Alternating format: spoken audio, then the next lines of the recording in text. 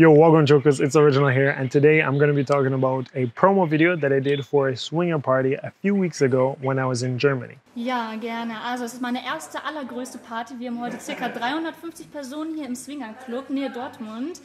Wir sind super gespannt. Ich habe ein großes Team hier und habe super viele Highlights, also es wird mega. Und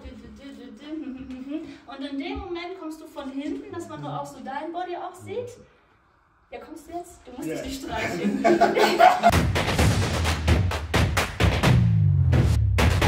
Right now, I am currently in Jamaica. That's why there's new hair, new background.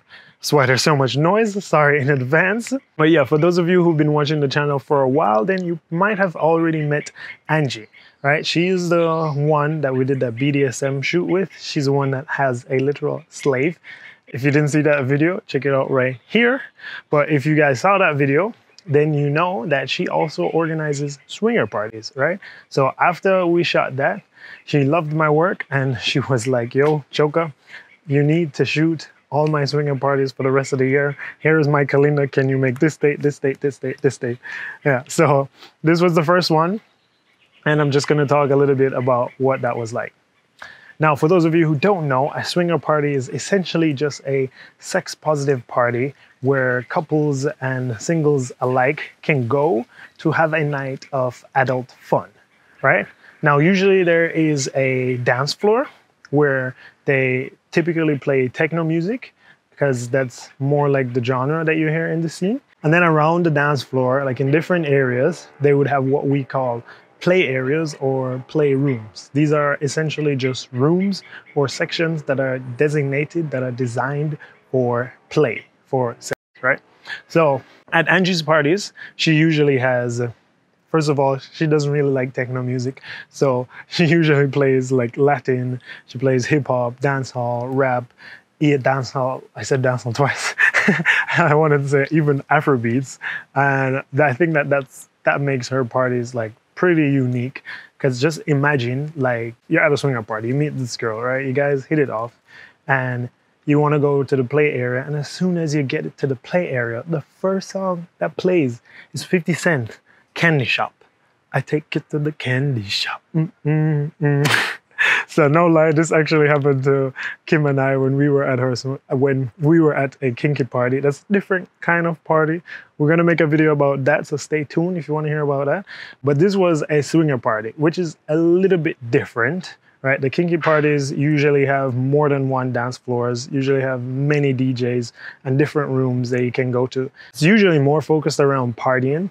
Whereas I get the feeling, or at least I got the feeling when I was at the swinger event, it was more about like connecting and having sex, of course, right? So apart from the music, there's another thing, at least at Angie's parties, I'm really like new to the swinger party scene, so I don't know if every swinger party does this, but at her parties, she has buffets with like a wide variety of food, delicious freaking food, right? She also has drinks inclusive all around. So for us as Jamaicans, that's pretty normal. Like, you know, usually when you buy a ticket or you go to an all-inclusive, you kind of expect the drinks to be included, even if they don't say it's all-inclusive. But that's not common in Germany. So that was really cool for her party, right? She had a cocktail bar and they were serving drinks all around. I don't drink, but every time I needed an apple juice or an orange juice, I was at that bar and I was drinking it for free.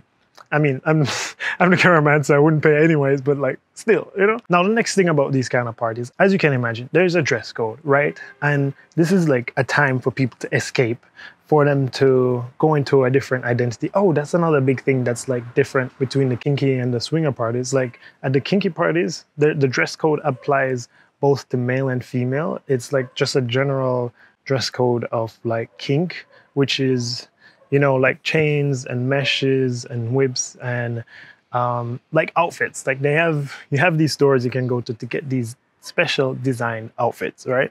Whereas at the swinger parties, I saw people were mostly just wearing lingerie. At least the women were mostly wearing lingerie, and the dress code for the men was like formal. So they had on like button-down shirts and ties and pants, which it's kind of weird that you have the guys all suited up and then the women are fully naked. But anyways, that's how it was, right?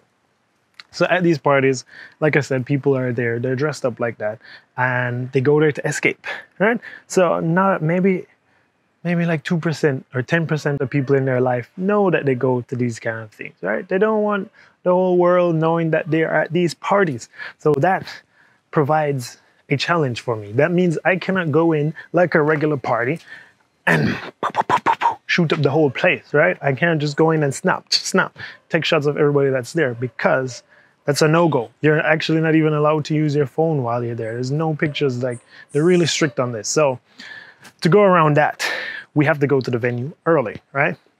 We have to go early, and we have to make a promo video with selected people who have their consent, who have consented to be on camera, right? So Angie, she's smart, she's clever, right? She fed one bird with 2 seeds. Sorry. Hold on, the car's passing. Yeah, Angie, she's clever, right? She fed 2 birds with 1 seed, right? So she just knocked it out. She decided to use, as a talent pool, to use staff members or people who are already going to be working at the party. So that meant that they had to come early anyways, right? So what she did was she arranged 2, let's call them gentlemen, you know, they were shirtless in their dress pants, you know, and a little bow tie, and they would give out the champagne once you come in. Then there were also a pair of bunnies, the 2 bunnies, and these bunnies were giving out party favors during the party, right? So candy, fruits, stuff like that. And so we had those 4 people, and we also had Angie, who would do performances. This is one thing that she normally does at her parties. She would perform, like she's a stripper, so she would put on shows, different things, right? So we had our crew, we had our talent, and now it was time to shoot. Whoosh, production. So the first thing I did when I arrived was I took a full tour of the place, because it was my first time being at that location, and actually my first time being at a swinger party. So I wanted to check this thing out. I'm gonna show you a snippet of that. I'm gonna cut back to the live footage of that. Doing a tour through the club is my first time here. Location 1. It looks so good. All these rooms are so nice. Like, look at that, yo. So this is one play area. And then over here we got the rendezvous. Do not disturb. Another play area. This one is on the floor. No, it looks really good though. I like it here. There's also more play areas upstairs, so I'm gonna go check those out right now. So there were a lot more playrooms than I expected, actually. Like, there were a lot of vanilla rooms for group sex. There were rooms for more intimate one-on-one sex. I think there was maybe a couple room and one-on-one, 1 and 2. Yeah, one-on-one. I think there was a couple room. There was even a hot tub. It was like two stories, 2 floors of just playrooms back to back to back, side to side, right?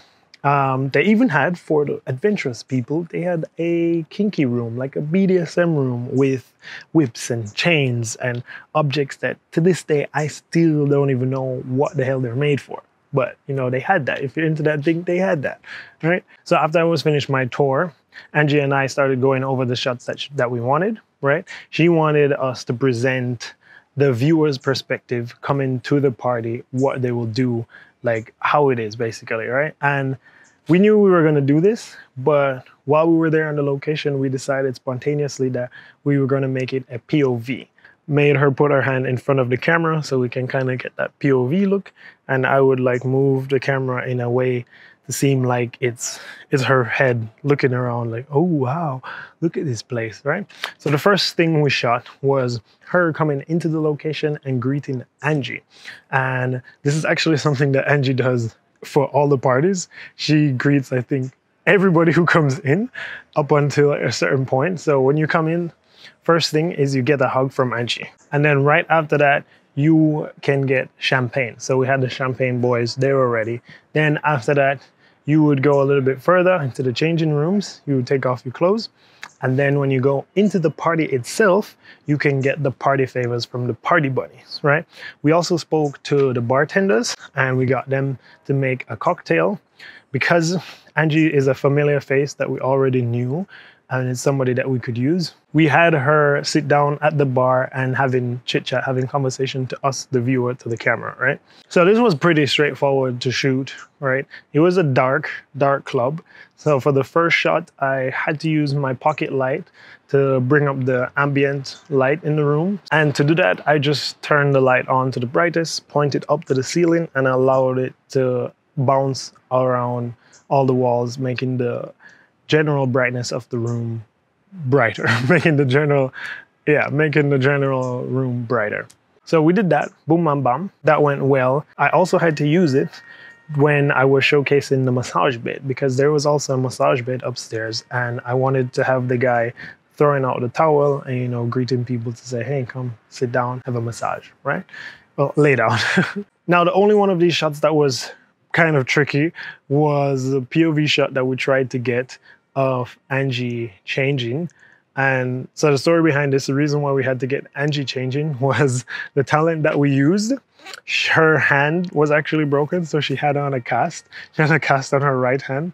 And the whole time she had to be using her left hand to do things like to accept the key to the locker, to accept her drink, stuff like that. And we didn't want to get a shot of her changing or putting on her outfit and showing the hand at the same time because it didn't look nice. It didn't look nice, right? So we thought, okay, wait, since we're not showing the person's face, we could just let Angie change, you know? And so this was kind of hard because I was directly behind Angie, right? And I was pointing the camera down like this, and I was getting her changing, putting on her kinky outfit for the night. And the difficult part was to get the shot without seeing her nipples. She also had a tattoo, which we had seen from the first scene when she was greeting the guests. So we had to try and figure out, okay, first of all, how do we shoot this in a way that's tasteful so you don't see her naked? Because it's for Instagram, we have to show that. We can't show nipples. And also, how do we shoot it in a way that you don't see her tattoo? We eventually found a way, but it was still just kind of like a funny, how are we gonna do this kind of moment now. In the end, we got it. It was a nice shot. And we had a lot of time to get everything before the guests arrived. So we could get everything we needed. And at that point, I was like, yo, I'm already here. This is a swinger party. I've never been to a swinger party before. I might as well just stay, check it out, enjoy the night, right? And I had a really great time. I didn't play with anyone that night. I only listened to the music and danced the night away. Actually, I was freaking sweating. This is the first time in a long while I've sweated like that. I was drenched on the freaking dance floor. The music was so good. There were a lot of mixes and mashups that I've never heard before. So that was a fun night. Now, the editing of this video is really not complex, so there's not much for me to say about the post-production. So that's it for this video. Thanks for watching. Big up my jokers.